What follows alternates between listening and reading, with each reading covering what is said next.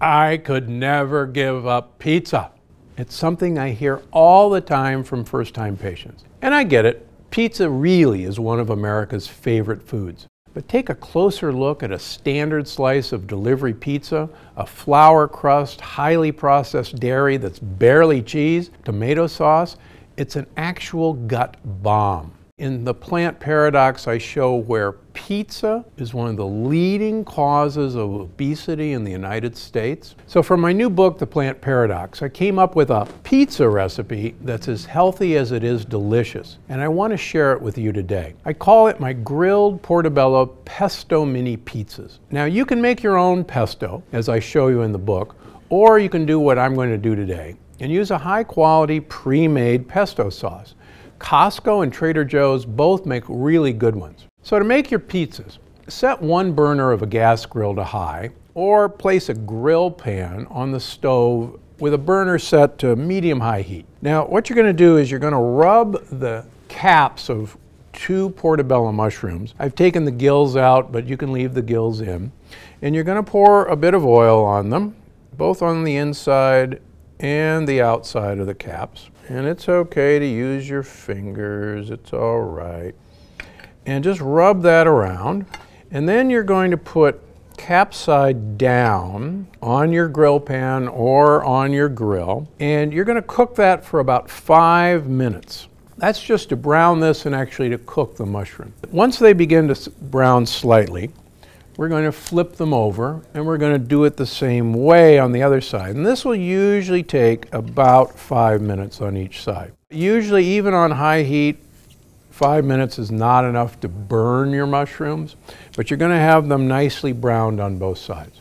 So now we've done our 5 minutes on both sides, and we're going to take them out of the pan, but leave the burner on because they're going to go back in just a minute. Now, I like to take about 3 tablespoons of pesto sauce. And pesto is one of the best foods on the planet. It's made out of olive oil, Parmesan cheese, and basil. And I can tell you that Costco's Kirkland brand has basil from Liguria, Italy, where I travel extensively to look at their food and how they prepare. So now we've got the pesto on the pizza. And then for you non-vegans or vegetarians, I like to add some Italian prosciutto to this, just some thin slices. In the book, I've got vegetarian and vegan options for both of these. In fact, every recipe in The Plant Paradox is vegan and vegetarian friendly with options. So then we put the prosciutto, and now get yourself some buffalo mozzarella. That's not just the plain old white mozzarella that you see in all the stores. It should come from a water buffalo, and I like to cut it into, about 4 slices per pizza. You can put less or you can put more. Again, I've got vegan options for this part in the book. Okay, now that's going to go back on the grill. And if you're using a fry pan or a grill pan, what I like you to do is get a cover for it.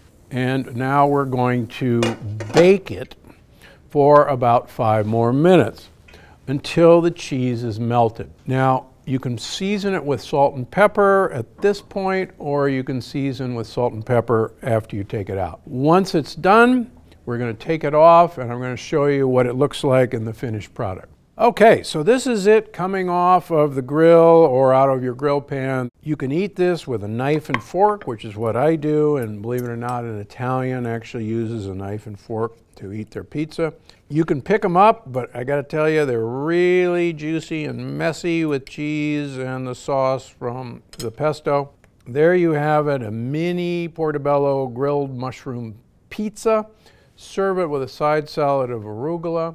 You're going to get your pizza fix, but it's actually going to improve your health. Your gut bugs love this. Give them what they like to eat. They'll take care of you. That's the whole principle of the Plant Paradox. Enjoy. Bon appetit. This is Dr. Stephen Gundry. always looking out for you, but right now I'm looking out for my bugs. Mmm.